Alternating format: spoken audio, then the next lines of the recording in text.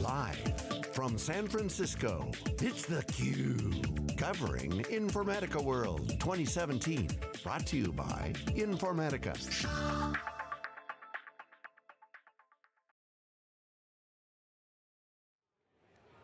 Okay, welcome back everyone. We are live in San Francisco for Informatica World 2017. It's theCUBE's exclusive coverage, 2 days, we're on day 2.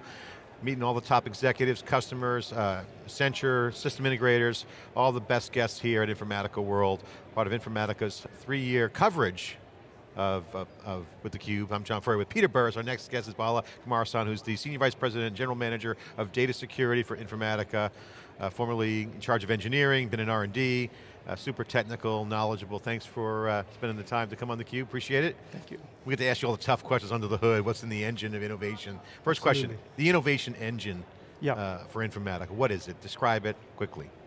So the innovation engine of Informatica is entirely metadata driven. It's a data-centric, metadata driven engine. We call this concept CLAIRE. It's a AI driven, and in essence, in order for you to make better decisions, you really need to look at your metadata. You really need to, one of the most important things in security, which actually current traditional systems lag behind, is the lack of data centricity and resulting in lack of accuracy. If you really want to highest time to value and the ability to respond quickly, you really need to be smart enough, not only out of the box accuracy, but also over a period of time, learn and look into the inputs that are specific to your ecosystem, specific to that particular environment, and be able to provide actionable insights. Actionability without accuracy is basically disaster. One of the big drivers in today's market is some of the penalties around governance. Okay, so there's some, what's it called, GDPR, and in Europe it's different than North America, but bottom line is if you're not, you get penalized. So there's a risk management piece of it, that's around the governance. But that's if you've been hacked, right? So let's talk about the security is fundamental to governance, they play hand in hand. What bet did you guys make on security, and what should the people watching know about what Informatica is doing with respect to security, data security? I think, great point. I mean, general data protection regulation at Europe, that's a regulation that's actually going to go effective May 2018, and it's going to be like 4% of your annual revenues are going to be the fines in case for every non-compliance and so on. So we believe that part of the problem that exists today, with or without GDPR, GDPR is today, tomorrow it could be something else, is that lack of visibility. Lack of visibility. The entire traditional data security is all about perimeter. You secure the perimeter and everybody inside the perimeter is trusted. I was just telling, where trust begins, vulnerability seeps in. So you really need to trust and verify. And what are you protecting? You're really protecting data. So insights into the data is super critical. Our investment on Security Source is centered around that. Informatica, we are a data company, and insights into the data, how do you translate that into a security perspective? That is precisely what we have done. So what kind of data you have, classify the data, and how is it being used, where all it is present, who the users are, everything is changing. So data is the fundamental centroid for security, because perimeter's gone, right? I mean, you got the cloud. I'm not gone, but it's not the fundamental. It becomes the primary citizen in a security regime. Yes, yes. So well said. Absolutely, and it doesn't matter where your data is. It could be in your relational databases, it could be in the cloud, it could be in your big data systems, it does not matter. It's all about data. So let me give a couple of examples as to the problems that exist today. Once you are inside the perimeter and you are an authorized user, you pretty much are a trusted person, and then nobody is monitoring your behavior. Are you still the same person, or somebody hacked into your account? Or did that person turn into, did his role shift? I mean, none of that is being, so basically, two main things we are delivering part of our innovation. Role-based access control. It's not user identity-based access control, it is actually role-based access control. If your role is in a IT versus if your role is in a development organization, you within a company could move, but your privileges actually should be based on the role. That's number one. Yeah. The second thing is that, I mean, look, you have, let's say you have access to all the Salesforce because you're a Salesforce, you're actually part of our sales team. And your typical patterns are that you're looking at 10 records, 20 records a day, even though you have access to the million records, right? But the baseline and the behavior changes, that actually indicate something. So this is part of trust and verify. You trust the person, but you also need to verify, keep up with the changes, and that's fundamental to the data-centric security. I want to amplify a piece of that and tell me if I'm doing so appropriately. Role-based security, I would actually ask, are we going to move to something that we might call context-based security, where context is, what do you do? The role is part of what you do. So it says, what do you do, and who are you, and how are you doing it? And so that's number one. And number two is, and then how does this relate back to some of the metadata initiatives that you guys have, where increasingly, some of the most crucial metadata will be the metadata that ultimately is used to put bounds on how the data gets employed. Let me answer that question in three different dimensions. Number one, yes, absolutely role is part of the context. It's not the entire context, but role is part of the context. Correct. And any protection and any access to the protected information needs to be role-based. Number two, the data context that we have in our product, where we go and catalog and classify all the data, that is very much used in prioritizing. For example, an alarm that goes on in a school during the school hours versus an alarm that goes on in a junkyard, they're both alarms. Today, most of the traditional security actually kind of categorize them as a similar, an alarm went off. But are they the same? No, they are not. So that's where the second level of the context. The third level of the context is in terms of the real, basically the third level of the context is actually what do you need to be in compliance with? I mean, what kind of usage is allowed? What kind of, it's actually nothing to do with that particular usage itself. It has actually got to do with a whole bunch of other safeguards that you need to mandate, and that's where our central policy management comes in the picture. So with these three contexts, the business context, the user context, and the category or the classification of the data context, it is totally... all that has to be part of the security regime. Absolutely, and that's actually the metadata that we have which drives those accurate decisions for prioritization as well as detection, and the right protections. So here's a question then. I mean, again, I'm going to test this on you. Historically, people have separated data, metadata, data security. In the future, how do we keep those separate? We have to start seeing how they come together, right? I think fantastic question. What we are, our view is that data governance is about, governance actually has a slice across many dimensions. Absolutely. One of them is the data stewardship, the provenance, and the quality of the data, and so on. The other part is actually about the data security governance in terms of what kind of safeguards, the role-based access control, really what kind of risk that you're entitled to, and how are you managing the risk. So that's our view. So all of this is, so when we look at metadata, the metadata is actually driving multiple decisions. One of them is quality, the other one is risk, the other one is protection. So we see this as a unifier, bringing things together, and Informatica is uniquely positioned with our Axon, EIC, and Security Source products. In fact, one of the things that we are announcing in Informatica world is actually about our GDPR bundle. Because GDPR is actually as much about data governance as about privacy, and also it is about policy-driven data protection. Well, privacy, policy, inform the governance regime. Yeah. I mean, you can't separate. It's not just about compliance. It's not, and I'm going to test one more thing on you. At some point in time, as we think about digital business and the idea that a digital business is defined more by its use of data assets, otherwise it's just a business, and we want to protect our data, we're also worried about how we share our data and how others share data with us. Yes. We want to make sure that we are not inappropriately exploiting somebody else's data, because we don't want to create $1 billion business that fundamentally, upon inspection, was predicated on the misappropriation of somebody else's data.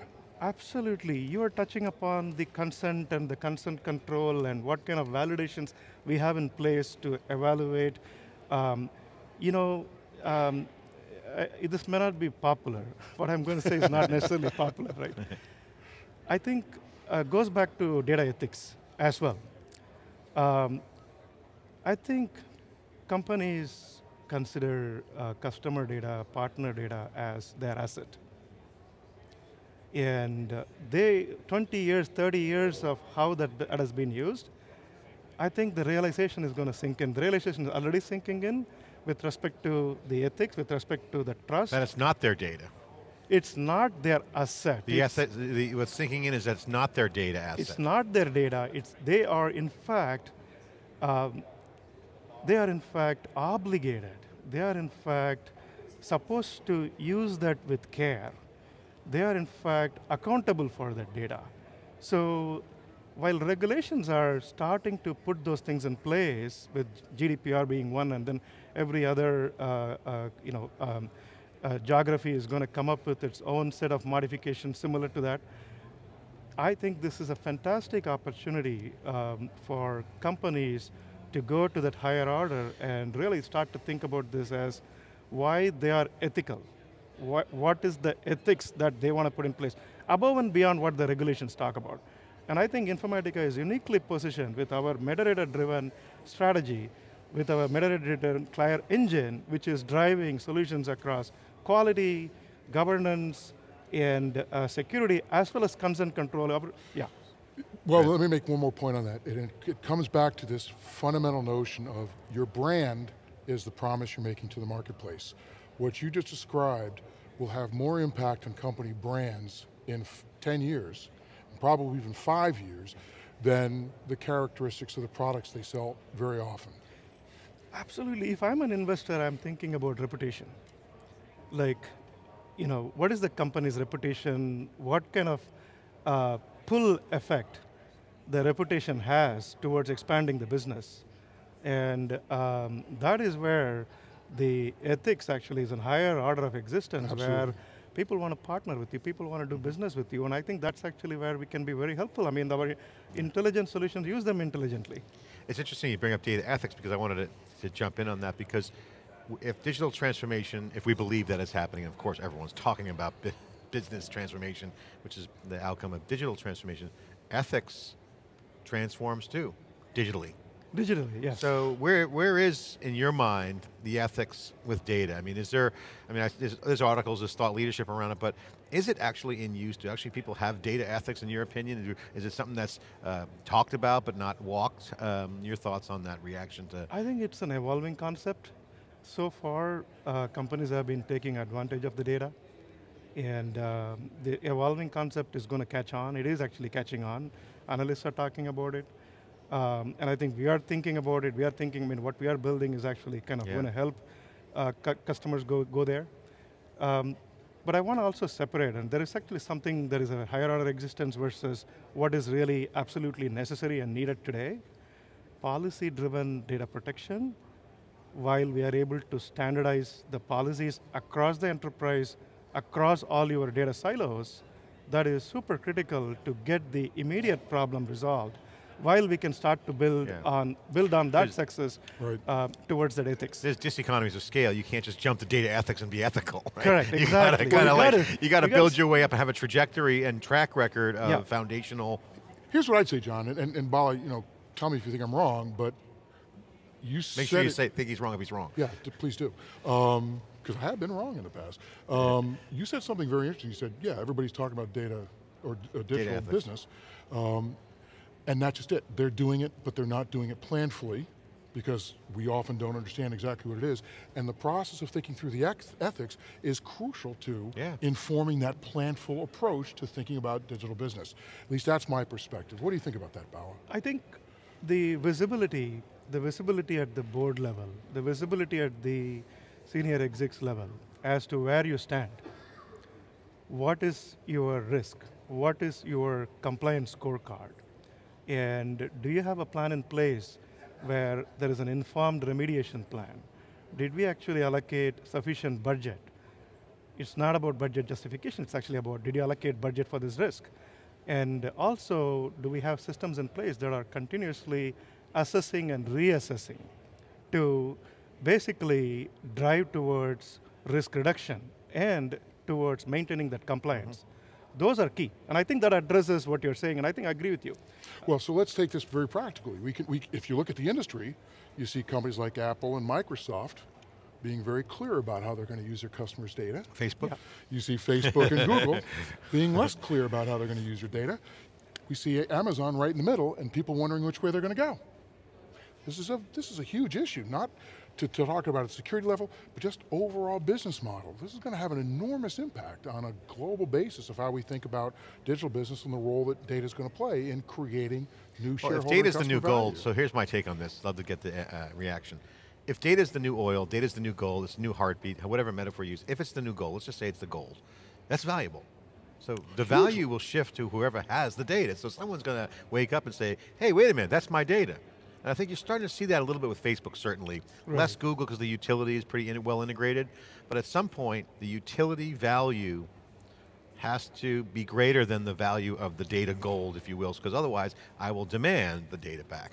So I think there's an end user, or the primary use of the data, the primary user of data. This is a very coarse view, but I wonder if Uber right now is wondering how they could have used data security different relative to the $200 million, whatever it is, lawsuit that Waymo's bought against them. Right. So this issue of ethics and the role that data is going to play is going to have enormous implications. Love that conversation on the ethics side. Yeah, I think actually, if you look at the way companies use data and then the way you laid out in terms of where different companies are, there is actually a spectrum of how you could position them. One is actually how they can help the consumer. That's something that we all love. And then there is actually an absolute exploitation. Yes. Yep. And then there is something in the middle, and ethics is actually not about exploitation. Ethics is actually about keeping people informed, letting them know exactly how they're doing. Transparency. There's always an underbelly everywhere. Well, you can have a bad ethics. You can Well, there's bad actors out there. Okay, we got to wrap it up. I want to get one quick comment from Bala. Obviously, I can't help but jump to blockchain when I start thinking about security. Thoughts on blockchain? How's that going to be relevant, if any? Obviously supply chain, you're seeing some indications there, blockchain as a potential mechanism. I think the blockchain technology is very compelling. It has the integrity. It basically, one of the things that I had always talked about with my team and in general for product development is that, look, security has always been in the past as an afterthought, as something that sits outside. And if we were to go back and design some of the systems that we built in the last 20, 25 years, with so much emphasis on privacy and compliance and security and protecting breach, wouldn't security be built-in part of the design? The part primary. of the core part of the design, right? So very appealing from that point of view. Yeah. The applicability of blockchains today is mostly around transactional ledgers and basically transfer of value and so on. I think one of the, it also has it also comes with certain baggage. The blockchain remembers everything, but so let me zero in on. I think everybody's trying to figure out how to actually apply blockchain beyond the traditional, beyond the ledger and so on. Yeah. I think it's going to have a place. It's going to have a place in, we're already starting to see that some applications where short-term contracts, like for example, you're doing a building contract, there is a supplier, there is actually a valuer, and it is a project. It exists for a temporary period and it goes away, and all of the coordinating parties are coordinating with confidence. They are sharing and collaborating with confidence, and blockchain actually gives that confidence. Because it has, So it's relevant, but it's emerging, still not, it's early innings. It's relevant, it is emerging, we are very closely looking at it, and I think we already have a play there where one of the main and most important things blockchain needs is identity. is a unique identity. And if you look at some of our products, Customer 360, I mean, it's all about quality of customer data, data quality for customer data, right? There, perhaps there is a way for us to integrate with blockchain. The other place where we are already looking at is that, can we consume the information in the blockchain to enhance our metadata? Of course we can.